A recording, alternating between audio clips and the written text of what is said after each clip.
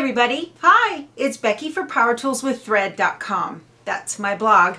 All right, we are getting ready to do Santa number 2 of our Santa Table Runner. So I wanted to do a little Q&A first, and because you guys had a lot of questions after the first, well, not a lot, but a few, and I thought they were pretty smart questions. So I'm going to go ahead and answer those now, even though I may have gone ahead and put them in the comments. Not everybody will have read the comments or anything like that. I want to show you, this is Santa number 1.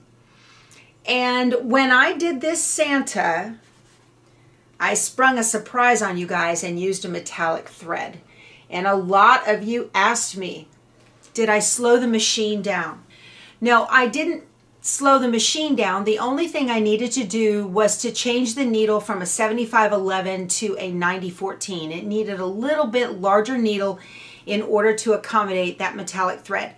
That thread is called King Star, and it is exclusive to Dime, Designs and Machine Embroidery, and it is made in Japan. It is not the same as Dime's exquisite metallic thread. That's different. The King Star thread is actually manufactured, I hope I get this right, it's actually manufactured using silk as its core. It is the same thread that is used in those gorgeous kimonos over in Japan. So they do a lot of embroidery and a lot of metallic embroidery over there, and that King Star thread is used for that. And so because the core of the thread is silk, and then the metallic fibers are wrapped around the silk, it's very pliable, and you don't need to slow down your machine. There is a link to it below in the description box, and I believe they also have a set that is patriotic, that is red, silver, and blue. So you might take a look at that as well if you're interested in getting this. But this just ran beautifully. You guys saw, if you watched Santa number 1, the buckle is the last thing to stitch, and it didn't have a single break, and it was making, really, you can tell, 1/4 inch wide satin stitches.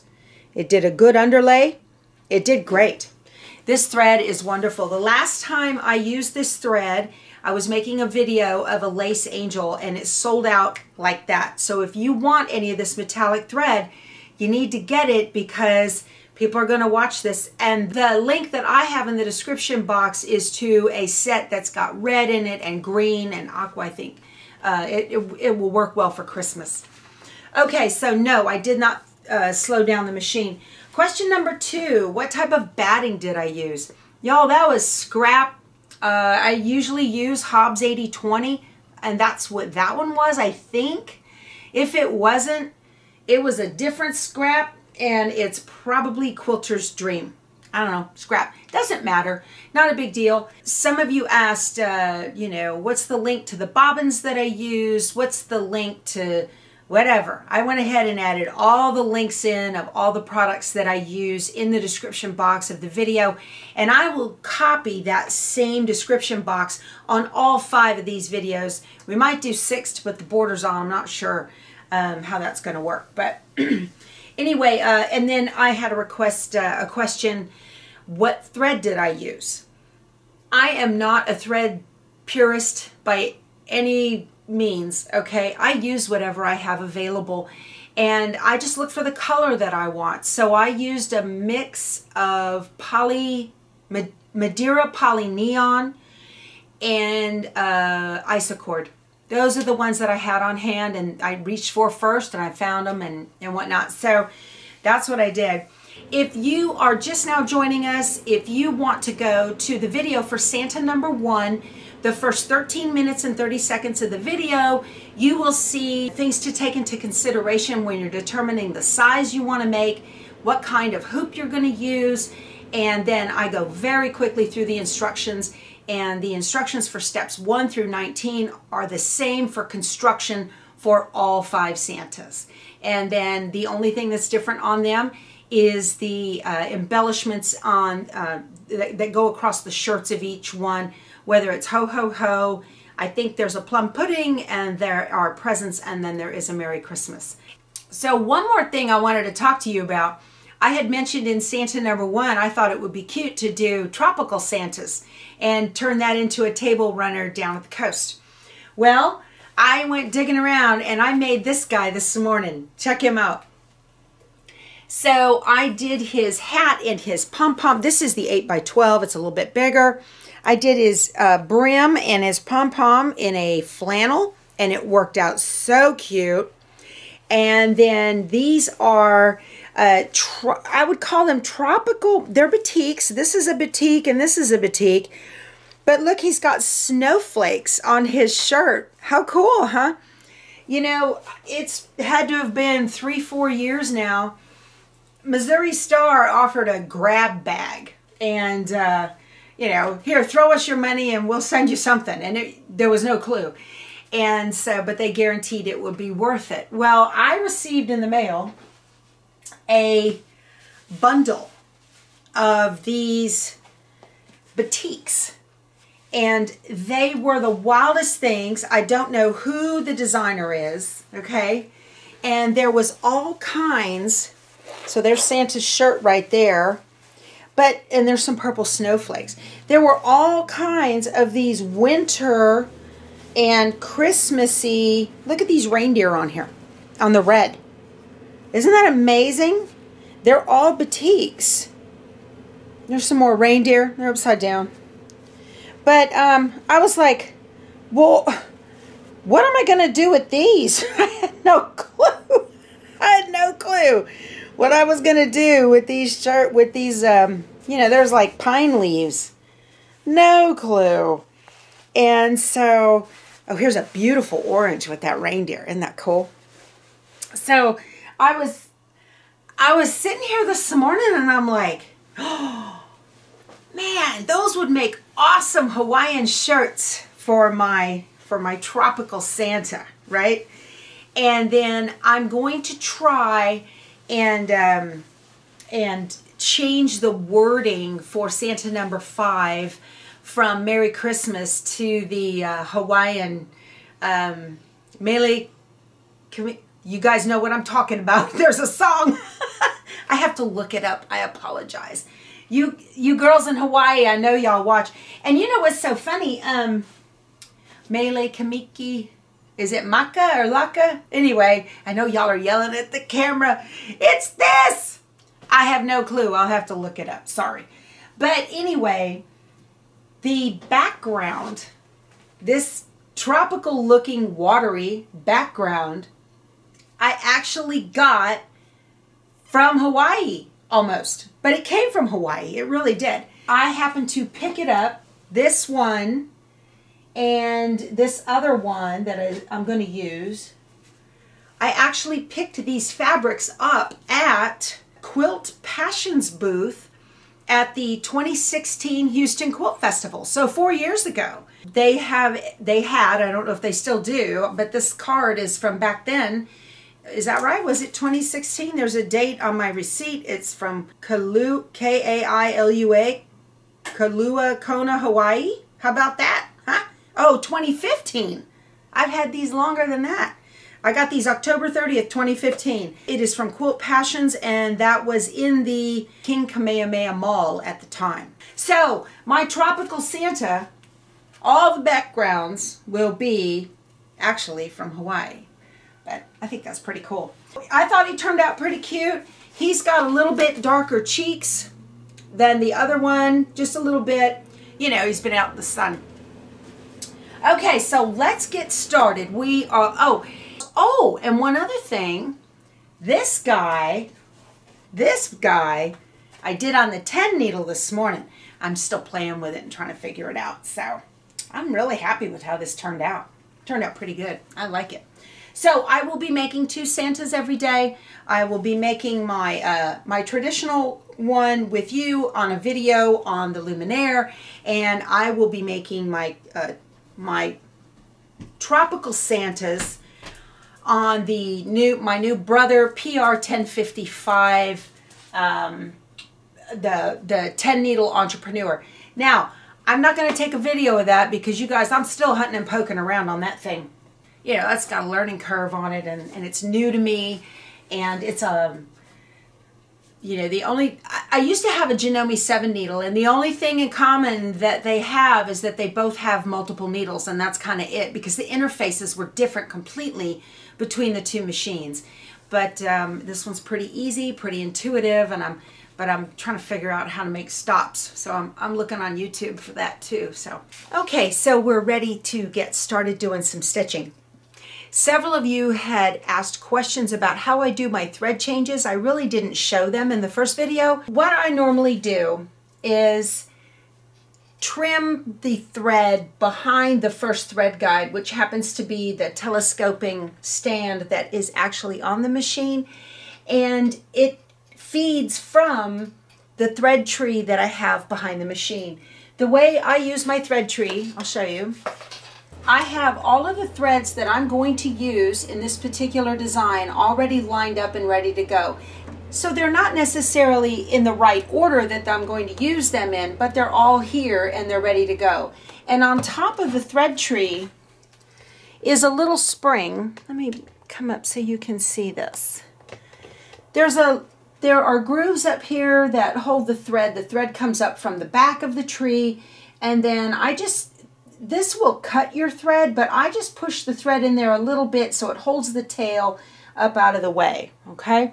Now, when it's time to change threads, for instance, here is the gold metallic from the belt buckle from Santa number 1. Well, I want to put on gray because that's going to be the first of the stippling that we do in the background.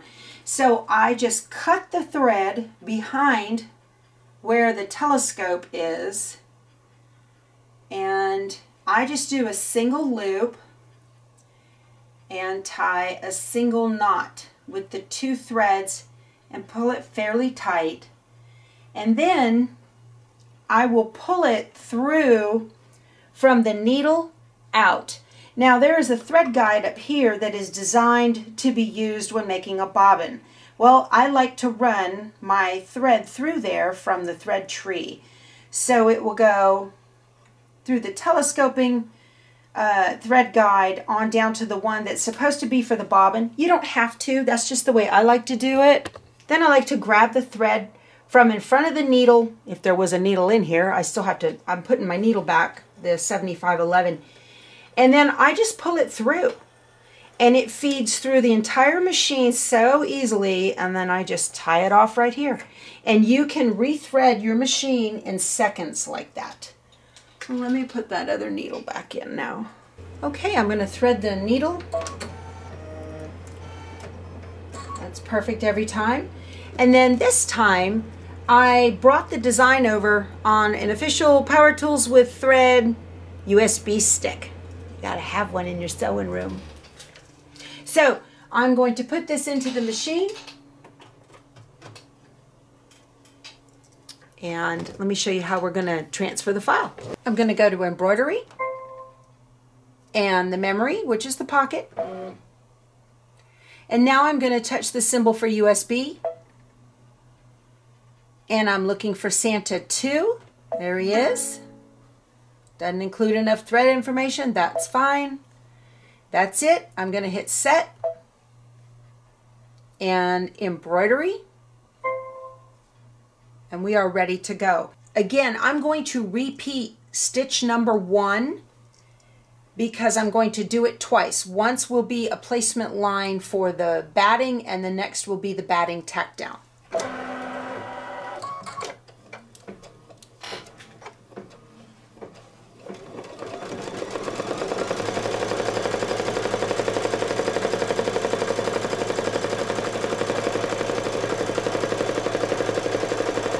I want to put my batting down now.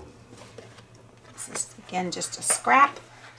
I can now see where the placement needs to be, and I'm going to go back and stitch number 1 again. I'm going to hit the needle plus minus, and since that was only the very first stitch, I'm just going to press 0,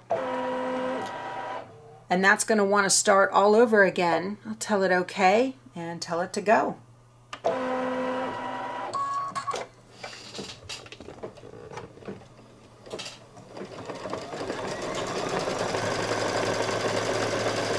you can see here, it's on stitch number 1.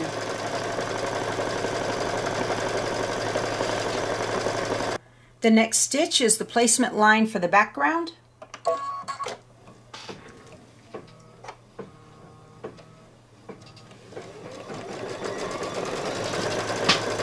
I'll show you here in the Luminaire too how you know where you're at. This box right here will tell you what the next stitch is going to be. So because this is in black, that tells me this is the tack down for the background. So I'm going to put my fabric over the line, make sure everything is covered. Now we're going to tack down the background.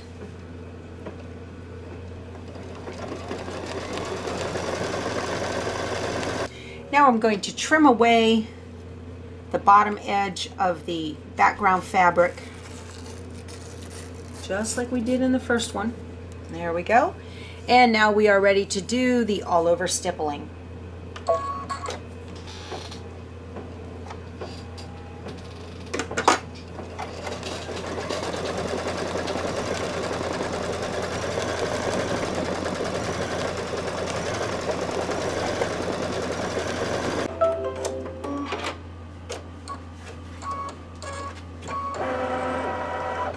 It wants to do the placement line for the shirt, so I'm going to do a thread color change. Uh-oh. I accidentally bumped the screen and managed to cancel out the design. And I'm not even halfway done. So I'm going to start all over. I'll hit embroidery. I'm going to go to the pocket for memory, my USB, Santa 2, and set, and embroidery.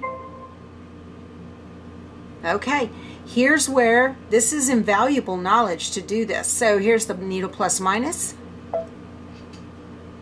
All right, I'm going to jump ahead until we get to the stitch that is just after the stippling. So I'm going to go 1, 2. All right, there's the stippling. So next. Did you see that? Let me back up to the stippling so you can see it. So this box right here tells you where you are. So handy. One more. Okay, now I'm ready to do a thread change. Don't tap the screen. Goodness, Becky. Okay, I cut it back here. I hold it in the back. I cut it here. And then I put this back up into the spring to hold it. And then I'm going to grab the red thread from the spring and pull it. Sometimes it's easier if I take this one and kind of drop it down and then tie them off up here, so I've got a lot of slack. It just makes life simpler. And that way I'm tying it in between this telescoping thread guide and this one right here. Then I'm going to, from in front of the needle, I'm going to pull it, and it comes right through the machine, and I'm done.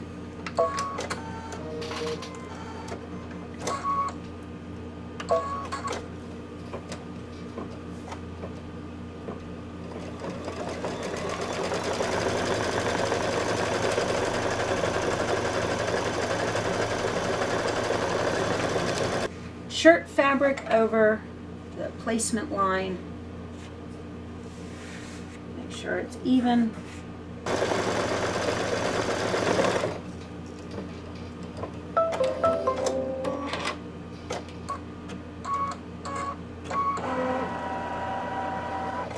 It's going to do the placement line for the hat, but first I need to trim away this part right here.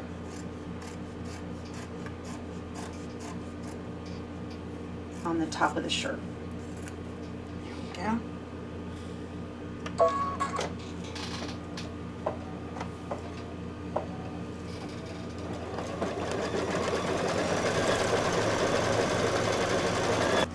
Okay, we can keep going. Now it's going to do the satin stitching on the shoulders and on the outside of the hat.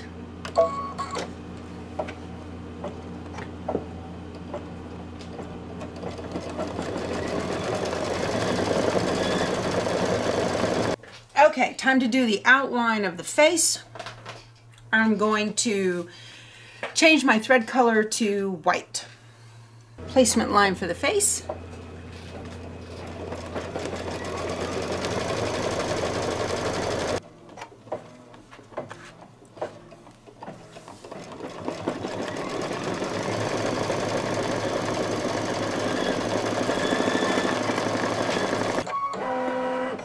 I'm going to trim the fabric around the face. Time for the placement line for the pom-pom and the hat band. Let's see. You know what I'm going to do? I'm going to be kind of froggy here. I'm going to watch this. I think that'll work. Hold on a second here. So I'm at the tack down of the pom-pom and the hat band. I'm going to... I know my fabric is big enough to cover both. I have 2 pieces of fabric. I think it'll work. So I'm going to go ahead and stitch this for the pom-pom and the hat band.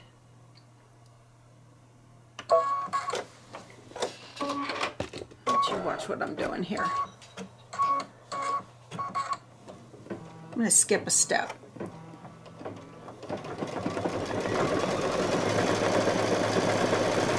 There's the placement stitch for the beard. I'm going to jump ahead one to the tack down for the beard and just let it go.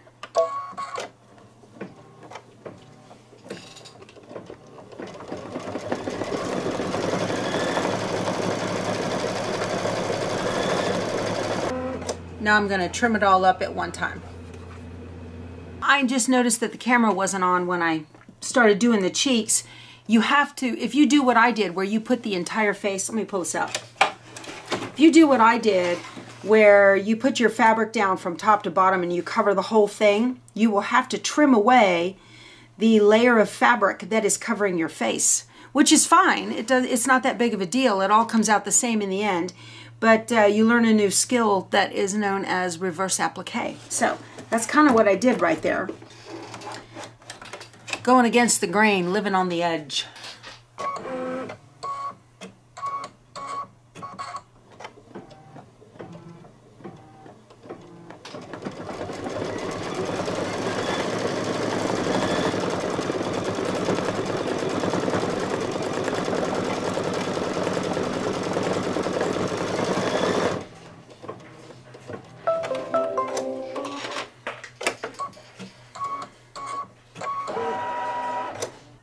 I'm switching back to white.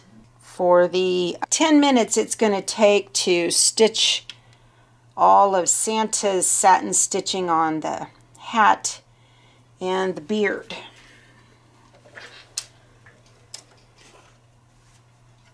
And we will let it get started. And off we go. I'm going to put the camera on pause and I'll see you back when it's finished.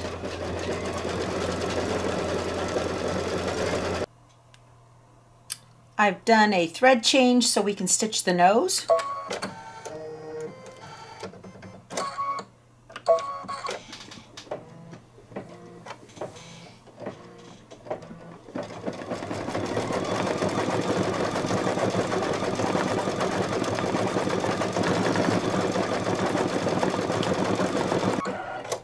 Now I'm going to do another thread change so we can stitch the eyes and the mouth.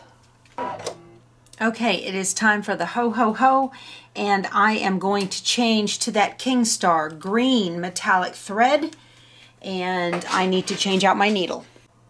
Here we go.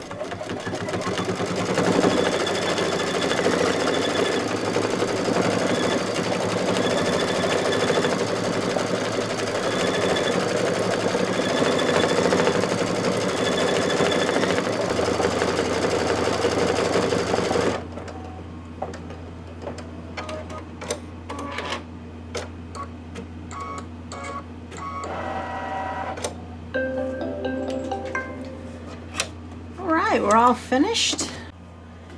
Now we're just going to pop it out of the hoop.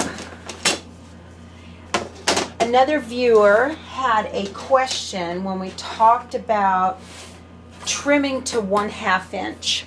So a lot of times you will trim embroidery designs to 1/4 inch. This outer seam line right here, we're going to 1/2 inch over from that. All the way around is what we're going to cut. So can you see that? Let me get real close so you can see.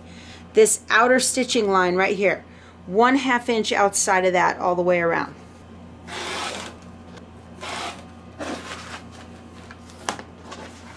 That's it. That turned out pretty good. Also, several of you told me that your embroidery files included SVG files. I double checked mine and did not see SVG files.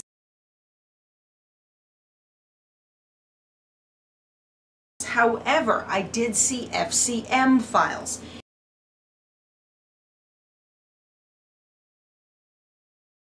All right, we'll talk to you soon. Go sew something. Bye.